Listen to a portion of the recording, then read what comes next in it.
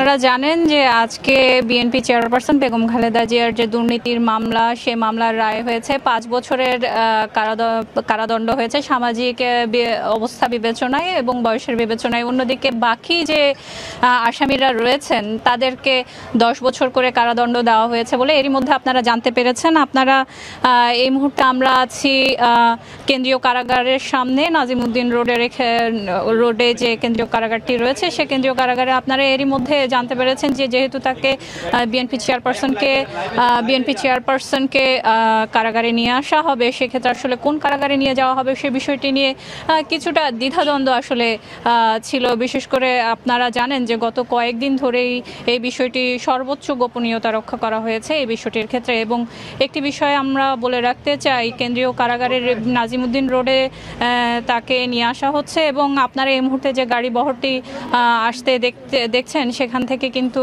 আমরা খবর পেয়েছি যে এর মধ্যে কেন্দ্রীয় কারাগারের দিকে রওনা হয়েছে বেগম খালেদা জিয়াকে নিয়ে আসা যে গাড়িগুলো রয়েছে।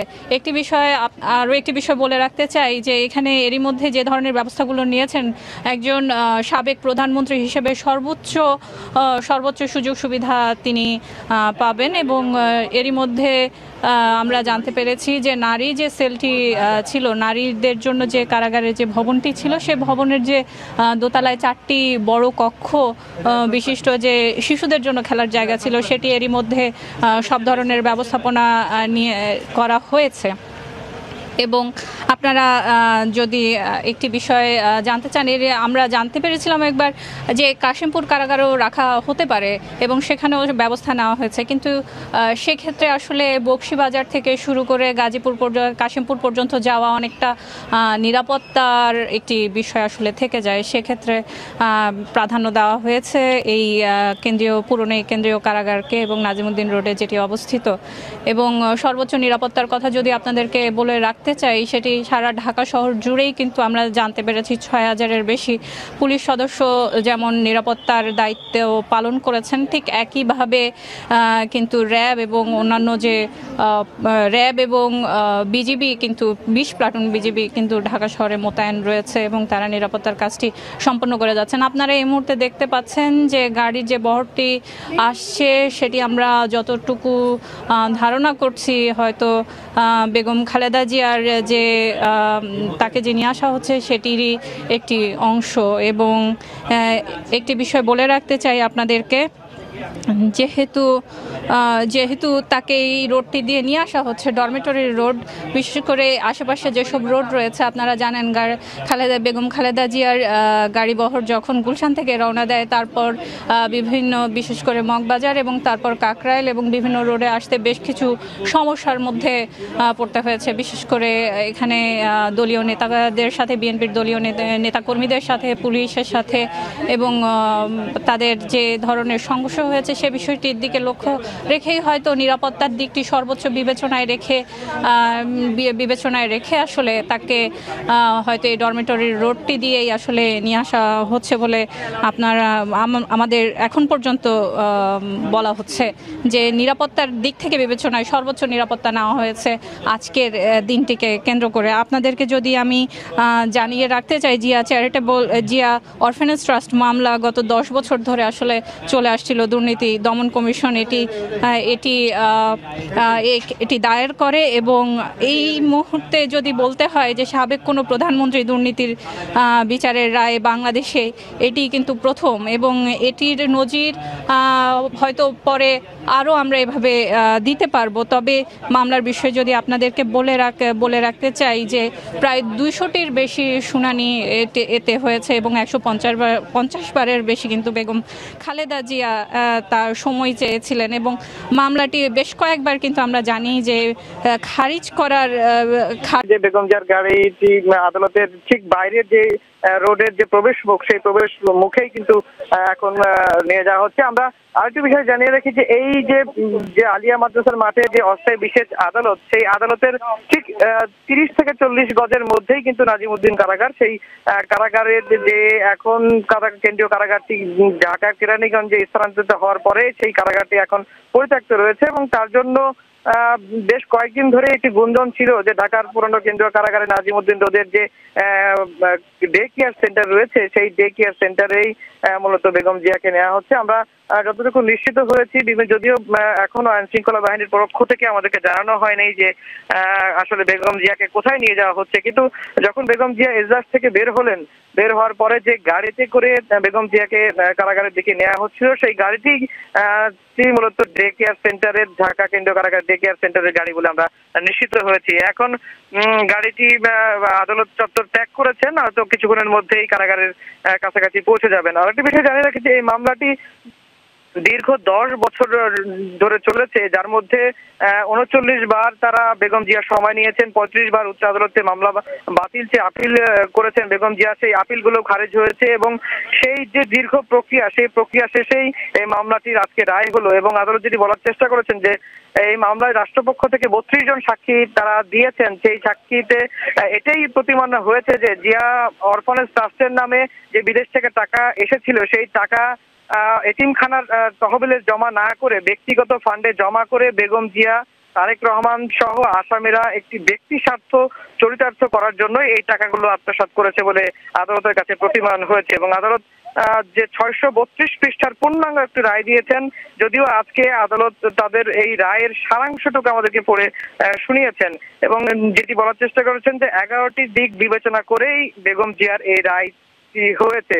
তো এর আগে সকাল থেকেই বেগম জিয়া রায়কে ঘিরে উদ্বেগ উৎকণ্ঠা ছিল। বেগম জিয়া যখন 1:30টার দিকে আদালত কক্ষে প্রবেশ করেন এবং প্রবেশ করার পরপরই বেগম জিয়ার আইনজীবীরা দাঁড়িয়ে তাকে সম্মান জানান এবং এরপরে দেখেছি যে কিছুক্ষণের মধ্যেই বিচারক এজলাসে প্রবেশ করেন। এজলাসে প্রবেশ করার পরেই মূলত এই মামলার রায় দেওয়া শুরু করেন বিচারক ডক্টর আখতারুজ্জামান।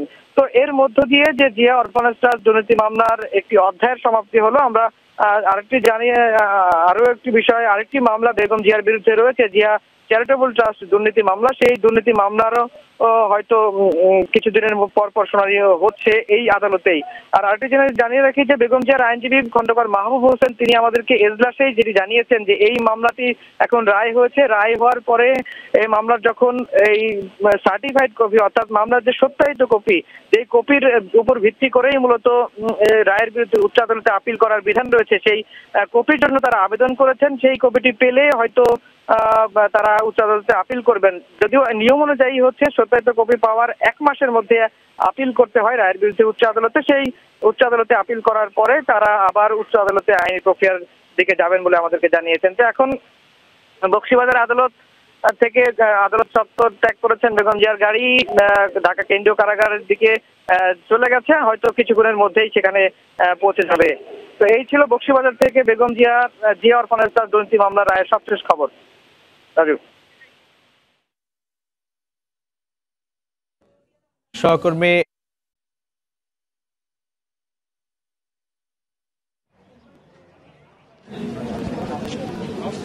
আপনারা জানেন যে আজকে বিএনপি চেয়ারপারসন বেগম খালেদা জিয়ার যে দুর্নীতির মামলা, সে মামলার রায় হয়েছে 5 বছরের কারাদণ্ড হয়েছে সামাজিক অবস্থা বিবেচনায় এবং বয়সের বিবেচনায়। অন্যদিকে বাকি যে আসামিরা রয়েছেন তাদেরকে 10 বছর করে কারাদণ্ড দেওয়া হয়েছে বলে এরই মধ্যে আপনারা জানতে পেরেছেন। আপনারা এই মুহূর্তে আমরা আছি কেন্দ্রীয় কারাগারের সামনে, নাজিমউদ্দিন রোডে যে কেন্দ্রীয় কারাগারটি রয়েছে, সে কেন্দ্রীয় কারাগারে আপনারা এরই মধ্যে জানতে পেরেছেন যে যেহেতু তাকে বিএনপি চেয়ারপারসনকে কারাগারে নিয়ে আসা হবে, সেক্ষেত্রে আসলে কোন কারাগারে নিয়ে যাওয়া হবে সে বিষয়টি নিয়ে কিছুটা দ্বিধাদ্বন্দ্ব আসলে ছিল। বিশেষ করে আপনারা জানেন যে গত কয়েকদিন ধরেই এই বিষয়টি সর্বোচ্চ গোপনীয়তা রক্ষা করা হয়েছে এই বিষয়টির ক্ষেত্রে। এবং একটি বিষয় আমরা বলে রাখতে চাই, কেন্দ্রীয় কারাগারের নাজিমউদ্দিন রোডে তাকে নিয়ে আসা হচ্ছে এবং আপনারা এই মুহূর্তে যে গাড়ি বহরটি আসতে দেখছেন সেখান থেকে কিন্তু আমরা খবর পেয়েছি যে এর মধ্যে কেন্দ্রীয় কারাগারের দিকে রওনা হয়েছে বেগম খালেদা জিয়াকে নিয়ে আসা যে গাড়িগুলো রয়েছে। আরও একটি বিষয় বলে রাখতে চাই যে এখানে এরই মধ্যে যে ধরনের ব্যবস্থাগুলো নিয়েছেন, একজন সাবেক প্রধানমন্ত্রী হিসেবে সর্বোচ্চ সুযোগ সুবিধা তিনি পাবেন এবং এরই মধ্যে আমরা জানতে পেরেছি যে নারী যে সেলটি ছিল, নারীদের জন্য যে কারাগারের যে ভবনটি ছিল, সে ভবনের যে দোতলায় 4টি বড় কক্ষ বিশিষ্ট যে শিশুদের জন্য খেলার জায়গা ছিল, সেটি এরই মধ্যে সব ধরনের ব্যবস্থাপনা নিয়ে করা হয়েছে। এবং আপনারা যদি একটি বিষয় জানতে চান, আমরা জানতে পেরেছিলাম একবার যে কাশিমপুর কারাগারেও রাখা হতে পারে এবং সেখানেও ব্যবস্থা নেওয়া হয়েছে, কিন্তু সেক্ষেত্রে আসলে বকশীবাজার থেকে শুরু করে গাজীপুর পর্যন্ত কাশিমপুর পর্যন্ত যাওয়া অনেকটা নিরাপত্তার একটি বিষয় আসলে থেকে যায়। সেক্ষেত্রে প্রাধান্য দেওয়া হয়েছে এই পুরনো কেন্দ্রীয় কারাগারকে এবং নাজিমুদ্দিন রোডে যেটি অবস্থিত। এবং সর্বোচ্চ নিরাপত্তার কথা যদি আপনাদেরকে বলে রাখতে চাই, সেটি সারা ঢাকা শহর জুড়েই কিন্তু আমরা জানতে পেরেছি ৬,০০০-এর বেশি পুলিশ সদস্য যেমন নিরাপত্তার দায়িত্ব পালন করেছেন, ঠিক একইভাবে কিন্তু র্যাব এবং অন্যান্য যে র্যাব এবং বিজিবি কিন্তু ২০ প্লাটুন বিজিবি কিন্তু ঢাকা শহরে মোতায়েন রয়েছে এবং তারা নিরাপত্তার কাজটি সম্পন্ন করে যাচ্ছেন। আপনারা এই মুহূর্তে দেখতে পাচ্ছেন যে গাড়ির যে বহরটি আসছে সেটি আমরা যতটুকু ধারণা করছি হয়তো বেগম খালেদা জিয়ার যে তাকে যে নিয়ে আসা হচ্ছে সেটিরই একটি অংশ। এবং একটি বিষয় বলে রাখতে চাই আপনাদেরকে, যেহেতু তাকে এই রোডটি দিয়ে নিয়ে আসা হচ্ছে, ডরমেটরির রোড, বিশেষ করে আশেপাশে যেসব রোড রয়েছে আপনারা জানেন বেগম খালেদা জিয়ার গাড়িবহর যখন গুলশান থেকে রওনা দেয়, তারপর বিশেষ করে মগবাজার এবং তারপর কাকরাইল এবং বিভিন্ন রোডে আসতে বেশ কিছু সমস্যার মধ্যে পড়তে হয়েছে। বিশেষ করে এখানে দলীয় নেতাদের সাথে, বিএনপির দলীয় নেতাকর্মীদের সাথে, পুলিশের সাথে এবং তাদের যে ধরনের সংঘর্ষ হয়েছে সে বিষয়টির দিকে লক্ষ্য রেখেই হয়তো নিরাপত্তার দিকটি সর্বোচ্চ বিবেচনায় রেখে আসলে তাকে হয়তো এই ডরমেটরির রোডটি দিয়েই আসলে নিয়ে আসা হচ্ছে বলে আমাদের এখন পর্যন্ত বলা হচ্ছে যে নিরাপত্তার দিক থেকে বিবেচনায় সর্বোচ্চ নিরাপত্তা নেওয়া হয়েছে আজকের দিনটিকে কেন্দ্র করে। আপনাদেরকে যদি আমি জানিয়ে রাখতে চাই, জিয়া অরফেনেজ ট্রাস্ট মামলা গত 10 বছর ধরে আসলে চলে আসছিল। দুর্নীতি দমন কমিশন এটি দায়ের করে এবং এই মুহূর্তে যদি বলতে হয় যে সাবেক কোনো প্রধানমন্ত্রী দুর্নীতির বিচারের রায় বাংলাদেশে এটি কিন্তু প্রথম, এবং এটির নজির হয়তো পরে আরও আমরা এভাবে দিতে পারবো। তবে মামলার বিষয়ে যদি আপনাদেরকে বলে রাখতে চাই যে প্রায় 200টির বেশি শুনানি এতে হয়েছে এবং 150 বারের বেশি কিন্তু বেগম খালেদা জিয়া তার সময় চেয়েছিলেন এবং মামলাটি বেশ কয়েকবার কিন্তু আমরা জানি যে খারিজ করার